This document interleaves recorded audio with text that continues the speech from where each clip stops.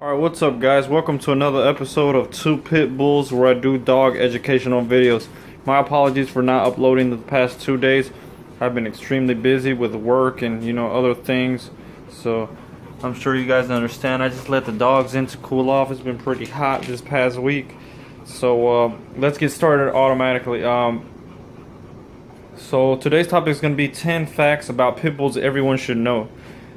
These 10 facts are just randomly picked. I just did a little bit of research and decided to pick these because I thought they were pretty interesting, and I thought you guys enjoy it.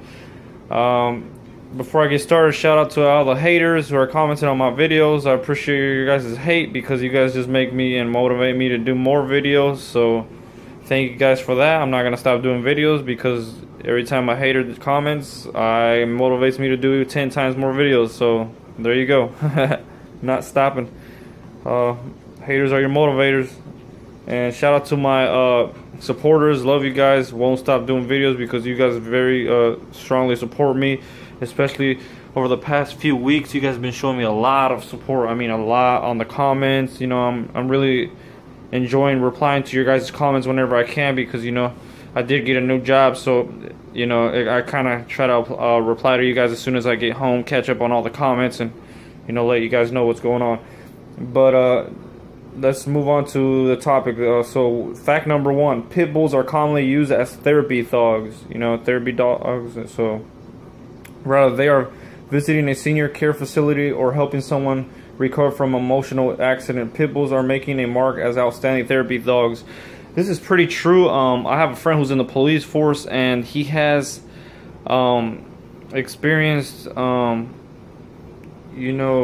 an incident where he had to seek therapy because of whatever he witnessed, a shooting or something scary like that, and he wasn't prepared for that. So he went in with a therapist, and he checked in with her, and she recommended he get in touch with this other therapist that's good and well reputable and known, and they recommended that he get a dog, and that dog just happened to be a pit bull dog that he has as a therapy dog for the moment, and he really loving it, and it's helping him recover from whatever it is that he saw. And I don't know, it's just like those people that come back from our soldiers that come back from overseas, and they get like PT, I don't know, some kind of, what is it, PTDS syndrome or whatever it is, not syndrome but like stress, and basically they get it from seeing all that all those shootings and just things that people in the military sometimes aren't prepared to see. And another way to overcome that is by getting a therapy dog. And so pit bulls are one of the preferred dogs for that, but there are other breeds of dogs that are used for that. But I thought that was pretty cool. Pit bulls are being exposed to something good, and not everyone's thinking that they're just bad dogs. Fact number 2 is that pit bulls are used in search and rescue work. One example is a well-known SAR pit bulls is Chris Crawford and her dogs. Chris and her dogs have helped save the lives of many people during their efforts, and I will post a link to that. There's a link about this this lady who uses her dogs to help rescue people. It's pretty awesome because her dogs have helped rescue people up in Alaska where they might fall in a lake because their car slides off, and their dog actually goes in there and swims and pulls them from the shirt. So it's pretty cool stuff on there. You can check it out. Moving on to fun fact number 3 about pit bulls. Pit bulls serve as a narcotic and bombing sniffing dogs. One pit bull named Popsicle, that was because he was found in an old freezer. That's his name. That's how he got it. Has the largest record single drug find in Texas history. You can read more about it at the link I'll provide below in the description, including how he found over 3,000 pounds of cocaine in Hidalgo, Texas. So that goes to show, pit bulls are being used for something positive. Their image is being reinforced through these kinds of things, and it's all good. It's all good with the pit bulls. I really love my dogs. I love pit bulls. I think they should be, much more appreciated than they are now. But, we're slowly moving up to that point. Moving on to fun fact number 4. Pit bulls are great with kids. They weren't referred to as the nanny dogs for nothing, that's for sure. So basically, nanny dogs back in World War II, when moms were busy making food or whatever for their husbands who were out at work. Dogs were the pit bull was the #1 breed that they had in the household, and they would take care of their kids because that's just their nature. You know, nature versus nurture. That's that sort of thing. That sort of philosophy. So pit bulls were very caring, and I would say Nala's very caring. I mean, you've seen her in other of my videos. She just loves attention from the nephews and nieces. That when they come over, she just loves licking them, you know, jumping on them, getting petted by them, running with them, getting belly rubs from them. It's just, she loves them. She thinks everyone's her kid, you know, because she has that natural instinct to care for, you know, to care for people. So she thinks we're like her children. And moving on to fun fact number 5, pit bulls are not human aggressive. The American Pit Bull Terrier is a breed. It is not human aggressive. In fact, quite the opposite is true of the breed. They are gentle and loving dogs. Like any dog, individuals can be unsounded and have behavior problems.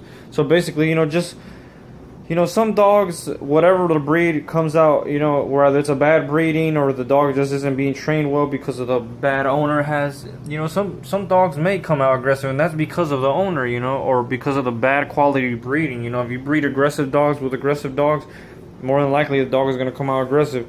And that's because it starts off with the owner not training the dog properly. So yeah, moving on to fun fact number 6. The pit bull was so popular in the early 1900s that they were our mascot not only in World War I but also in World War II as well. They were featured on recruiting and propaganda posters during this time period. This fun fact I added in one of my videos previously, but I didn't know they were in World War I and World War II, you know, used as poster mascots for propaganda and recruiting, you know, soldiers, young soldiers.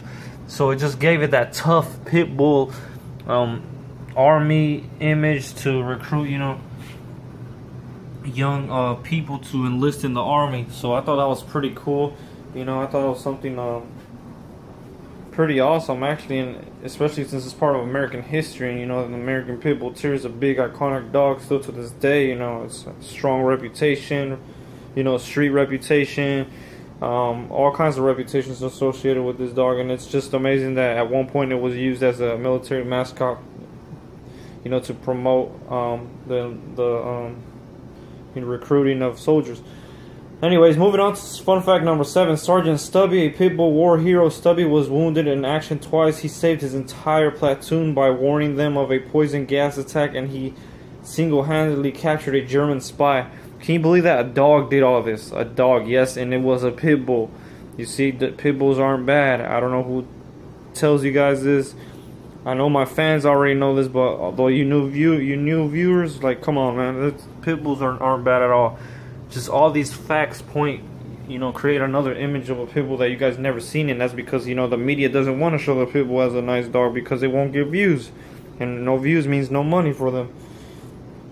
Fun fact number 8: Pete the pup on the original Little Rascals was a pit bull. I mentioned this earlier. In case you guys forgot, it's pretty cool. Show, and I think there was a movie about it too. So correct me if I'm wrong, but you guys got to check that out. That pit bull was nice. He was all white, brown spots, very cool dog. Fun fact number 9: pit bulls score an 83.4% passing rate with the American Temperament Test Society. That's better than the popular Border Collie, a breed who scores 79.6%. You can view more of those stats on the link below. I'll be posting in the description, or I'll be posting a link of this article on the description so you can see all the stats and all the numbers, and just check it out yourself. And look at her, she's passed out. I'm talking over here and she's like, man, dude, I'm just gonna fall asleep on this cool floor. They love this cool floor, that's all it is. Look, him too, he's on his way to go to sleep. But anyways, moving on to the 10th final fact: pit bulls are not killing machines. Let me stress that again. Pit bulls are not bad. They aren't, you know, these dogs out to kill, you know, humans or other dogs. Pit bulls are not meant for that. No, they are not. So this is living proof of it. Look, these two pit bulls aren't killing each other. Look, they're not killing me either. Look, I'm not getting attacked. It's all on the owner. It's the people that are bad, not the dogs. You know, that's like saying all children are bad because, you know, their parents are bad. No, that's not it. That's not it. So I hope you guys enjoy this video. I really love making these videos. I really love educating my my fans and my supporters on YouTube. Please give this video a big thumbs up. My goal is to get 20 likes. Please shut those haters down for me. Give this video a big thumbs up just for those haters to you know, shut their mouths and all that. Just, you know, just give me a lot of support. If you guys are new to this channel, please subscribe. I really love doing dog videos. I got a few ideas up my alley, so stay tuned, and God bless. I hope you guys have a good day. See ya. Peace.